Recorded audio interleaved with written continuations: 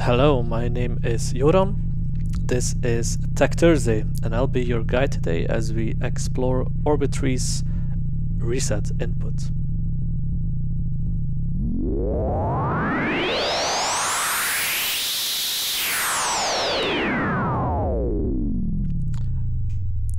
So that's just a simple frequency sweep of Orbit 3 in audio mode, and we're listening to the Y and Z outputs in the left and right stereo channels.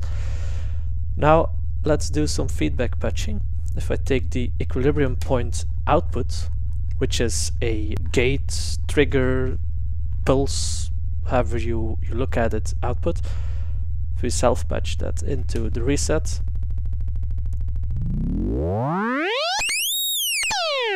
now we have steady oscillation.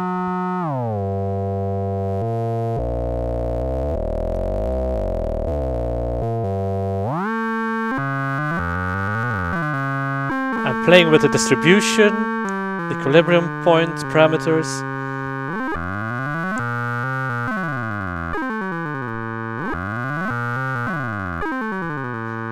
Now we get very different sounds from Orbit 3 very quickly. You can add some modulation to that.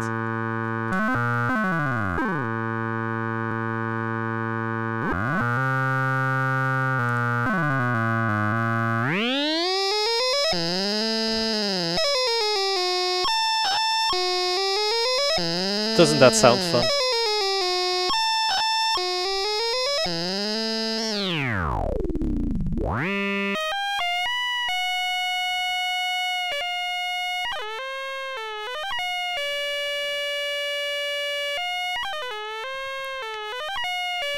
It's basically the modular equivalent of free jazz.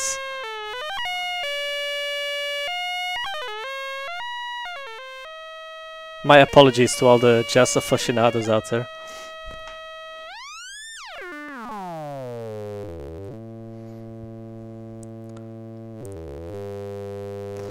So what does the reset input do on Orbit 3 exactly?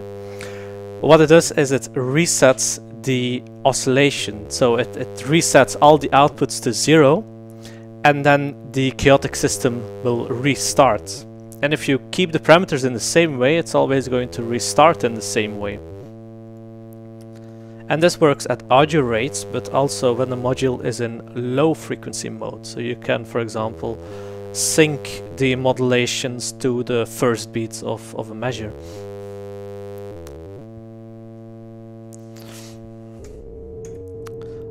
Now let's try something else. We've got a generate tree, and the core output is resetting our Orbit 3.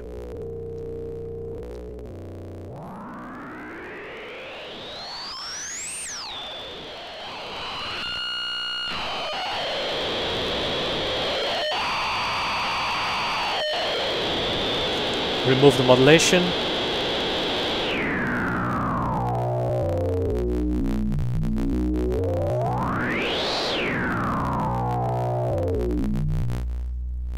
So in this case, it's working a lot like oscillator sync, but Orbit 3 is of course not just any oscillator, it's a chaotic oscillator.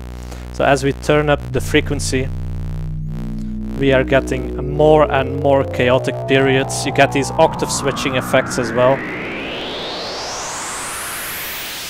And at maximum frequency, we're still resetting it, but you have so many chaotic periods in between these resets that it just sounds like noise.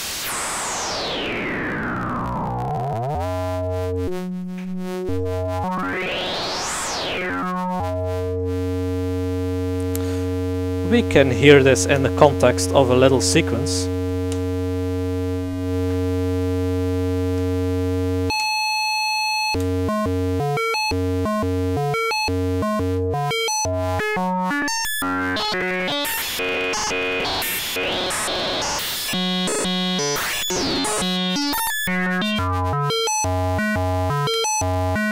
And all we're doing is just playing with the parameters to get very different timbres.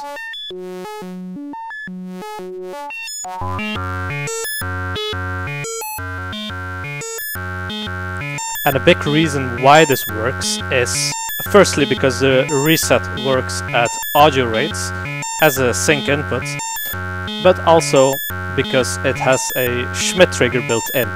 So you don't need to put in a pulse wave. In this case we're just using the triangle wave from Generate 3.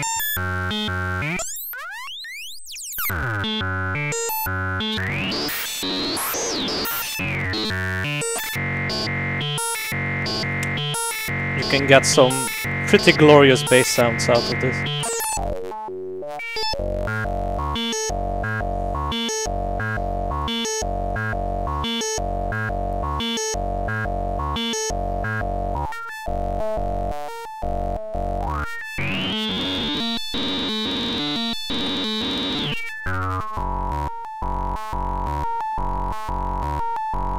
And another reason why this works, as I turn up the frequency modulation again, is that the frequency modulation on orbit 3, when the modulation depth is set to maximum, is volt per octave calibrated and temperature compensated. So we can pitch modulate both of our oscillators, orbit 3 and Generate 3, together. And that's essential when doing these kinds of sync patches, for getting a constant timbre as you play a sequence.